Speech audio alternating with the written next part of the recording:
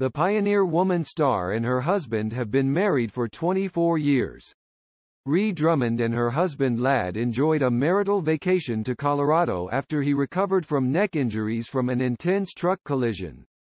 The Pioneer Woman star, 52, and her spouse of 24 years, also 52, took time away from their busy lives to reconnect in the Centennial State.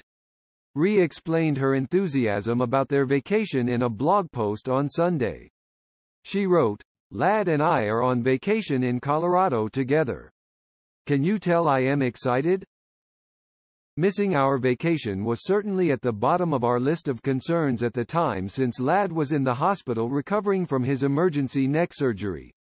But as he started healing and getting better, we had to chuckle that the accident had happened right before our trip, because something had seemed to interrupt our being able to take 3 previously planned Colorado trips together," she recalled.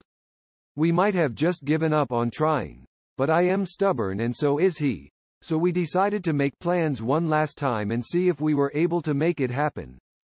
Ladd had to undergo emergency neck surgery after getting into an accident back in March with his nephew Caleb, 21, near the family's farm in Oklahoma.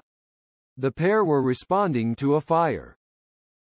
Ree detailed the terrifying incident in a blog post at the time.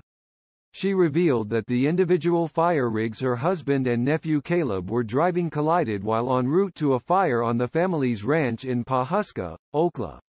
She said the crash was very close to being catastrophic. Caleb broke some ribs, had a pretty bad concussion, and a few other injuries that will heal, Ree wrote.